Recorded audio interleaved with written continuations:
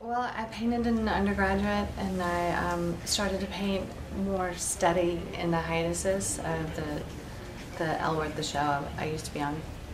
Um, my ex-husband was an architect, and he was getting his master's in architecture while I was doing the show, and I guess I was immersed in architecture and art, and it was like revisiting something that I was doing in college that I never got to finish because I also majored in theater and then very quickly got into a movie, which lots of people saw, and then kept working in that medium.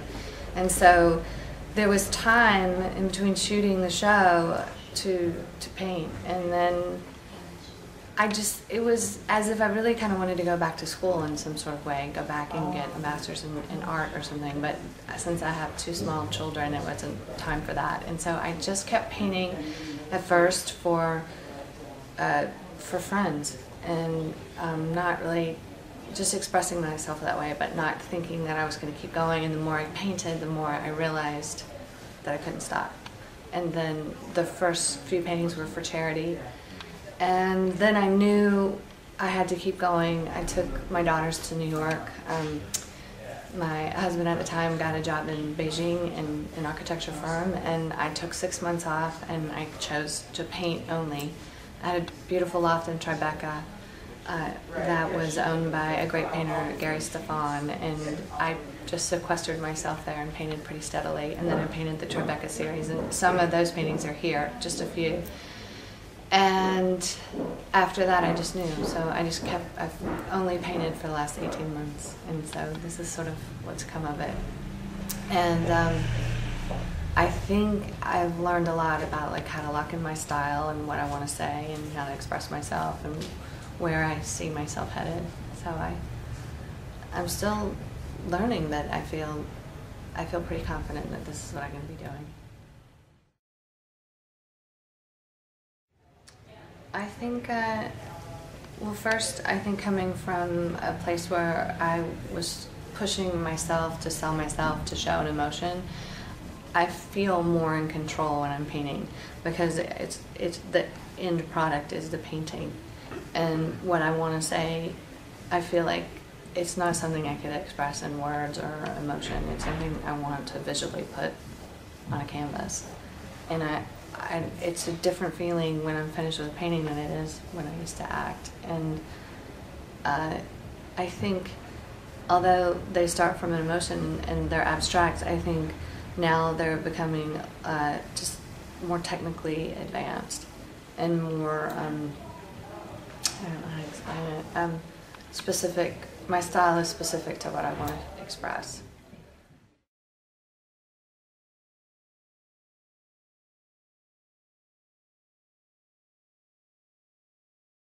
To me, that was one of the first pieces in the Tribeca series, and I just think there was something very simple about it and what it expressed. There was something fiery going on and heartfelt inside. And then I used a lot of linseed oil and some different techniques I hadn't used before, and it was sort of a discovery of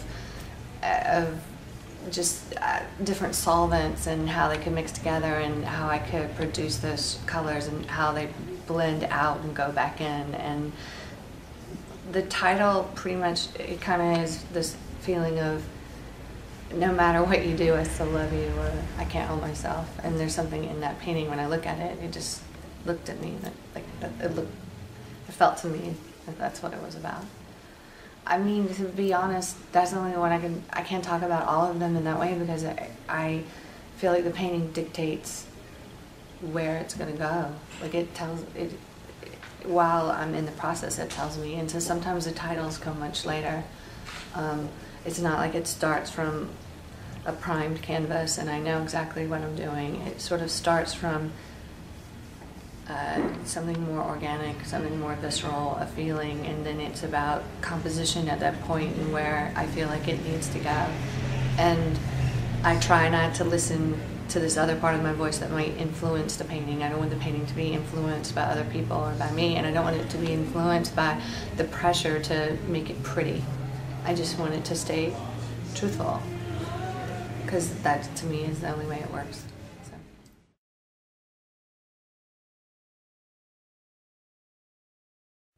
It started with a friend that's Parisian that had seen the paintings and seen, at that time, some posters. And basically, I just got an email saying, I think we have a show for you if you can put your portfolio together and fly out to Paris. And so that's what I did, and I took a meeting here, and they offered the show. So I felt like this was the right start.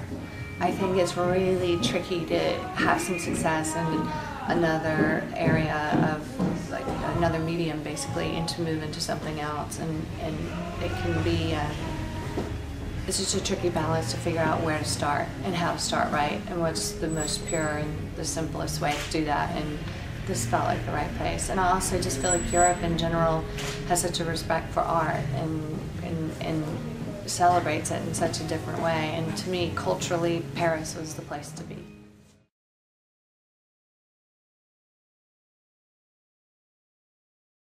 Yes, we're working on a catalog right now. I mean, to be completely honest, I feel like I have more to put in it, so maybe within the year. So it looks like we're going to have some exhibitions in Italy, so once we go through that, I think probably in the fall there'll be a catalog, but I think we'll get closer towards a book. I don't want to jump in front of where I am. I want to make the mistakes I'm supposed to make and learn what I'm supposed to learn and figure out exactly what it is how I want to express myself. So, and this is the start. So I think a book would be fantastic.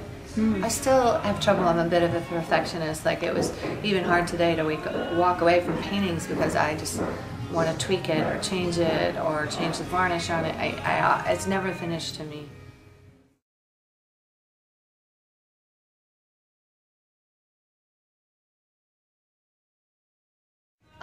I was really lucky to be contacted by Isabel von Rollingham, and she's basically works in the wine industry, and she said, really, really like your art, and it feels like it should be on a wine bottle, at least some of the painting should.